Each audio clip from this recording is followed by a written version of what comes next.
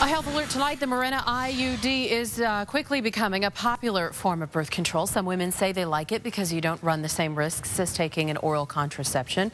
But not everybody has a great experience, like Sarah, a Valley mom who had the procedure and she experienced painful and dangerous complications. ABC 15 morning anchor Connie Cola worked with the ABC 15 investigators to look into this birth control and the potential health risks. The Mirena is an intrauterine device. And then I started getting severe pain. It gets inserted into the uterus. It was horrible. Once we feel that we're at the top of the uterus, we then open the device and then pull back and release, and then this stays in. They told me that it needed to be removed as soon as possible. There's strings that are attached to it. And I would never recommend it to anyone. When it comes time to remove it, we pull down the strings and pull it out. It turned out to be a nightmare. Sarah's Mirena IUD perforated her uterus and floated into her abdomen, just like in this x-ray of another woman. Doctors performed surgery to remove it. Sarah is one of thousands who say they've had complications with this birth control. The ABC 15 investigators obtained complaint records from the Food and Drug Administration, and they show almost 60,000 complaints since 2004. A wide range of issues, including acne, migraines, and back pain. But one of the most common complaints was listed under expulsion, where there were more than 12,000 reports of the IUD coming out. Abdominal pain is also common, with 3,774 complaints.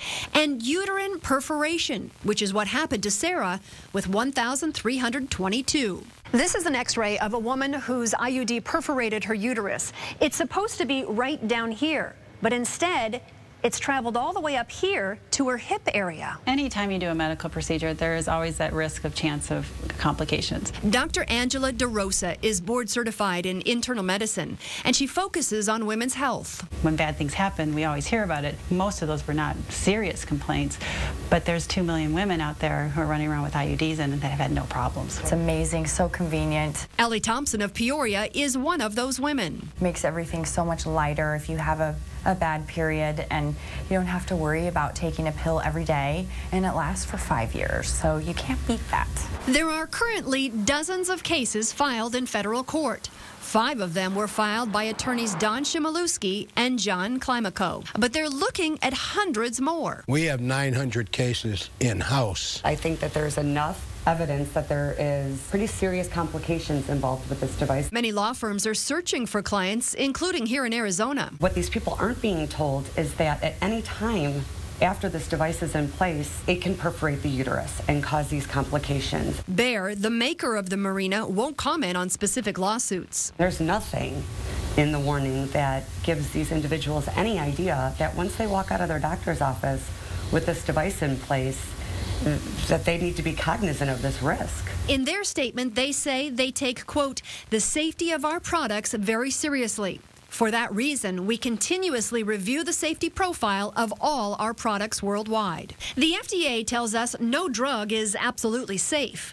FDA-approved drugs show their benefits outweigh their known risks. According to DeRosa, one of those benefits includes protecting against uterine cancer during hormone replacement therapy. It also eases common menstrual symptoms and eliminates periods in a majority of patients. Sarah continues to have pain on her left side. She says the doctors told her she has nerve damage that will never go away. I just don't want it to happen to other women. I mean, you think you're doing something to help yourself and your family, and then it just ends up turning into a disaster. A couple of years after that ordeal, Sarah added a baby boy to her family. You can read the complaints to the FDA in greater detail on our website. Just go to abc15.com/investigators.